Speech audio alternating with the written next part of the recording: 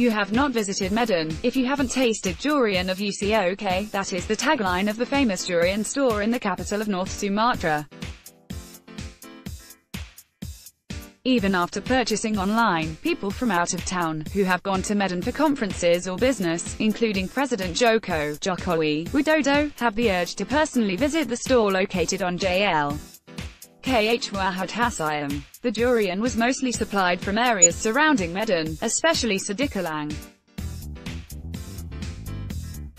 Therefore, the presence of a toll road connecting Medan and Binjai has helped business. Now the durian supply can arrive about 2 hours earlier than before the toll road was opened, said store owner Zainal, Ucok. Aberdeen Chaniago in a testimonial video. The Medan-Binjai toll road is just a small section of the Trans-Sumatra toll road that is to stretch from Aceh in the north to Lampung in the south. The total length of the toll road is to be 2,048 kilometers. It is to be divided into 4 main corridors: Lampung-Palembang, 358 kilometers, Palembang-Pekanbaru, 610 kilometers, Pekanbaru-Medan, 548 kilometers, and Medan-Bandar Aceh, 460 kilometers. There are also to be 3 priority corridors consisting of Palembang-Bengkulu, 303 km, Pekanbaru-Padang, 242 km, and Medan-Sibolga, 175 km. In total, the trans-Sumatra-Highway is to cost about Rp 476 trillion, $33.28 billion. The Trans-Sumatra is expected to be ready for drivers by 2014, Hutama-Karya President Director Bintang Purbowo told journalists in Medan on Wednesday. The state-owned enterprise was appointed to do the work by Presidential Decree No. 117/2015 on the National Strategic Program. On Friday, Jokowi inaugurated the Rp 16.8 trillion, $1.18 billion, 140.9 km Bakauheni-Terbungi Besar section of the Trans-Sumatra-Highway in Lampung Province. He had already officiated the opening of the 8.9 km Section 1 connecting Bakauheni to a nearby port and the 5.65 km Section 5 connecting Lematang and Kota Baru on Jan. 21 travelers are expected to be able to use the toll roads for this year's Idul Fitri Exodus, which is to take place near the end of May.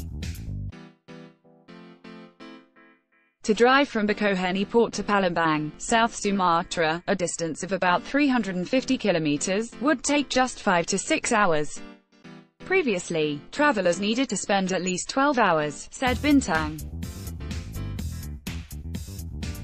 Right now, Hutama-Karya is still preparing for the operation of the 2.7 km Helvetia-Maralin subsection, which is part of the Medan-Binjai section.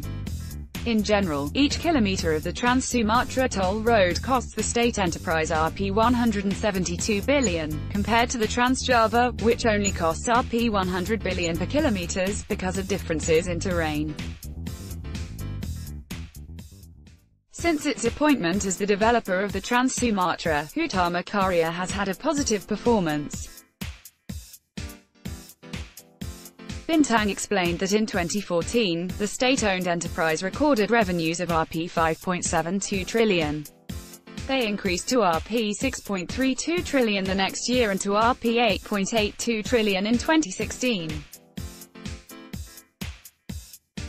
In 2017, revenues jumped to Rp 18.09 trillion and last year the company recorded Rp 26.54 trillion in revenues.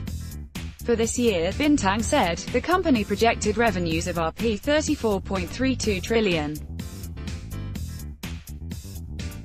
Hutama-Karya's net profits increased slightly from Rp 140 billion in 2014 to Rp 250 billion in 2015. In 2016, the firm booked Rp 300 billion in net profits. The figure jumped to Rp 1.07 trillion in 2017 and Rp 2.21 trillion in 2018. This year, its net profits are projected to be Rp 2.2 trillion because of loan interest expenses. Bramantio Estijoso, the Finance Ministry's Director of State Finance Risk Management, said that based on studies, the Trans-Sumatra toll road would make good macroeconomic impacts. Those studies show that there will be an increase in manpower, output and revenues for each regional administration, he said. Arif Budimanta, deputy chairman of the National Economy and Industry Committee, said the Trans-Sumatra would bring opportunities for Indonesia to expand its exports to Asia and Europe, thanks to the Asian Connectivity Network and China's One Belt One Road initiative. We have always suffered from a trade deficit with China. This Trans-Sumatra is our opportunity to narrow the deficit. We would have access to reach Southeast Asian Peninsula and would be able to have access to 65 countries in Asia and Europe that altogether have a population of 4.5 billion and 40% of the global gross domestic product (GDP), he said.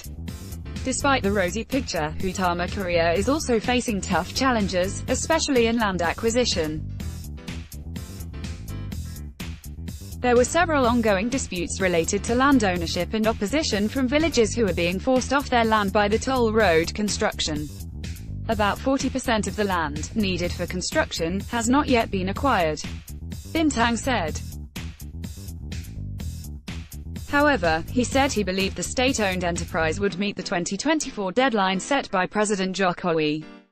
With that same optimism, businesspeople like Chaniago say they see nothing to worry about. With the toll road, my durian can arrive on time and I don't have to worry if they would rot if the drivers get stuck in traffic jams, he said. The Jakarta Post was among the media invited by PT Hutama-Karya to visit the Medan Binjai toll road.